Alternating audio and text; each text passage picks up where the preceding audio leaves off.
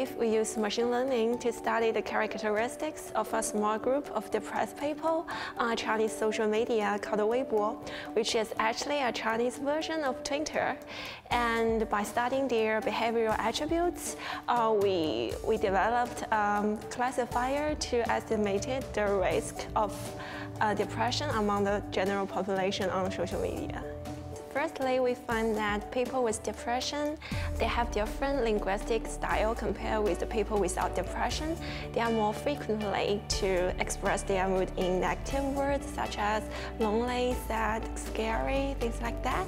And secondly, we found out that they also have different dialogical activities. Actually, the message they post on the social media peaks late at night. That's between like 11 p.m. to 3 a.m. actually, and they also have like lower number of friends and followers on their social media, which means they actually have like ego network.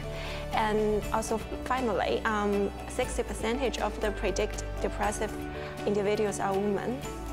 Because we use the classifier to predict the depressed people before their actual onset, so we can offer this kind of information to the non-governmental organizations such as Lifeline to help them better give them support.